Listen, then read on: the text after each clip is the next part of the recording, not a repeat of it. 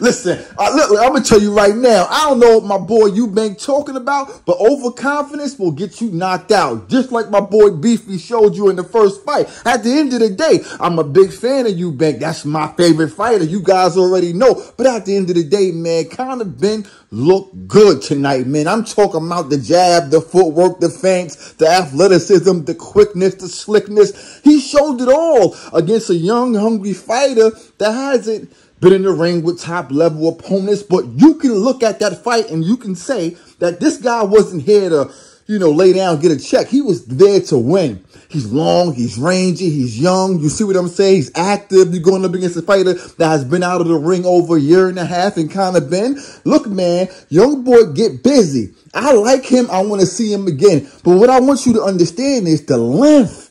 The aggressiveness, the front foot dominance that Conor Benn was up against. Yeah, he got tapped up. A lot of guys in the comment section was like, yo, CBT, he was getting touched up, man, with uppercuts straight down the pipes. He was holding on in some of the rounds. He was on the ropes, making rookie mistakes. Listen, he's been out of the ring, but that's no excuse. But look at what he was able to do. You see what I'm saying? The explosiveness, the uppercuts, the hooks. He was hitting homeboy with everything in the kitchen sink. But he a Mexican. He got good chin. He got good stamina, and he held up, man. He's a tough competitor, man. A lot of these guys and the commentators are saying, Conor Benn, he was getting hit too much, too clean.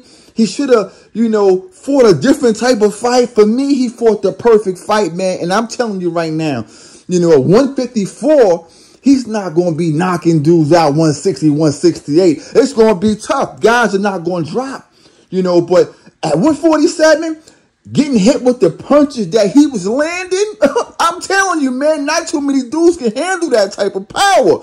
But, a bigger weight, so it's a lot that you guys got to take into context when we talk about this fight. But at the end of the day, man, when we talk about Eubank Jr., he obviously wasn't impressed. You see me, he left a tweet and a few different things we're going to talk about here in this video, man. First of all, I think, Eubank is athletic, he's skilled, he got power, he's slick. He got a lot of tricks as well. That's why I think it's a beautiful fight. But for me, the weight is going to be a problem. The weight going to be a problem for Conor, man. I'm telling you, man. But I can see why this fight is a blockbuster now. Before, I was like, maybe. But nah, man. The weight is going to hurt Conor Benn, man.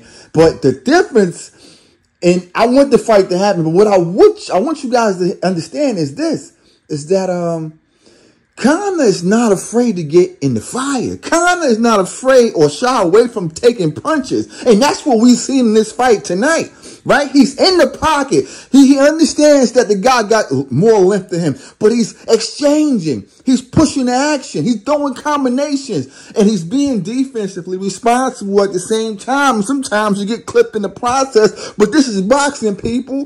But so I know he's not afraid to get hit. He's not shying away from it, but we also know that your boy, Eubank Jr. have shown that his chin ain't that sturdy. You see me? Not too sturdy. And he can get hit, clipped with something from an explosive fighter that got power like my boy Conor Benn. That's why I say this is a great fight. This is why I say, listen, man, there's some, weaknesses in Conor, but there's some weaknesses in Eubank too. That's why I say it evens out. If you ask me, man, let the fight go down. I want to see it, man. But I was highly impressed with Conor Benn, man. He looked great, man. A lot of guys in the comment section said the Mexican didn't have a shot. He had a shot, man. He was in the pocket, man. He was throwing his punches, man. He just wasn't athletic enough to keep your boy stationary. You see me? He didn't have enough time to keep kind of on the ropes and throw his combinations because of the skill set of your boy Conor, man. But he was in the building, man. That's a great fight. After this thing, I'm going to rewatch it because that, I love boxing. I look at the technical skill set of both fighters when they get in the ring, man. I don't just look at the big shots, the big punches. We got Hitchinson fighting right now, boring as hell. That's why I said I can't. He got skills. We talking Hitchinson, right?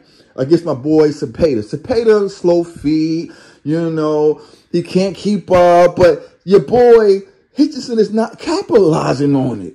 And I love boxers. I'm a boxer. I love skills and technique and thinking in the ring, but he's just too slow. You gotta bring the action. You want to be a star? You want to be like the rest of your young boys, your Shakur Stevensons and your Tank Davises and your Ryans? Listen, think of your boy Shakur Stevenson. He's defensively minded first, counter punch second, on the front toe. That's his trifecta right there. Bing, bing, bing. You dig? But so a defensively minded person like Shakur still knows how to bring the action, right?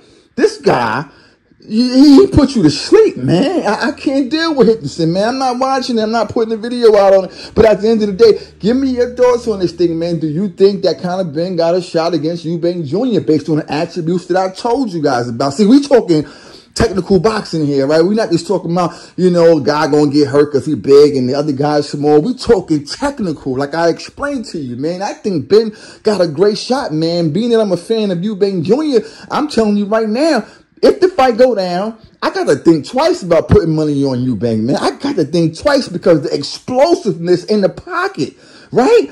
I mean, the guy could shoot uppercuts, hooks on the move. He could shoot combinations on the back foot. You see what I'm saying? His counterpunching ability is on point. You think what I'm saying? His stamina was good tonight against a Mexican that was putting the pressure on him. He wasn't afraid to get in action and get hit, get clipped, got cut, still kept moving. And he didn't panic. He was in motion. He was grooving and booing. He was doing what he do. That's what I'm trying to tell you here. Eubank Jr. got some flaws in some of those departments, right? Get cut, how you going to react? Get clipped, how you going to react? Get hurt, is he going to hold, right? Is he going to fight on the back foot? He going to fight long range? What's really good with the kid? I need to know, you see me, you know, with his new trainer and all that. I just got to, I don't know, man. I just don't know. But it's interesting.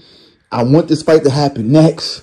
It's a beautiful thing with you rocking with your boy CBT. I've been going for a minute, but you know how it is. I'm on the road. I'm overseas. I'm moving and shaking, doing my thing in Colombia, Dominican Republic, Cuba. We shaking. Got some audio, got some footage, man, but just give me some time. You know how I do. I ain't going nowhere. Holla at your boy. Subscribe to the channel as always. Peace. Casual boxing talk.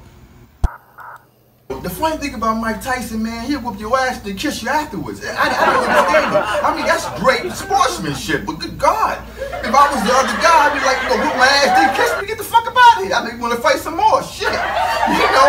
Not Nappy Holmes. Nappy Holmes is like, listen, man, fuck you, and since you on HBO, fuck you, and fuck him, and fuck the judges. I mean, the truth, come make my day.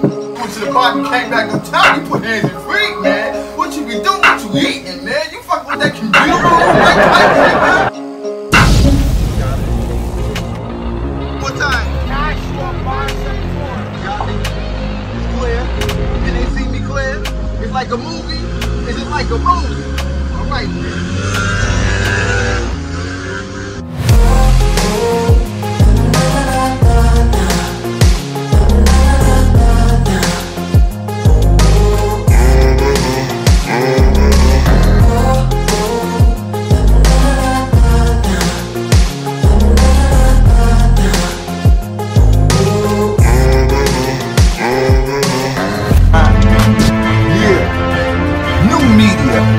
This is what new media look like.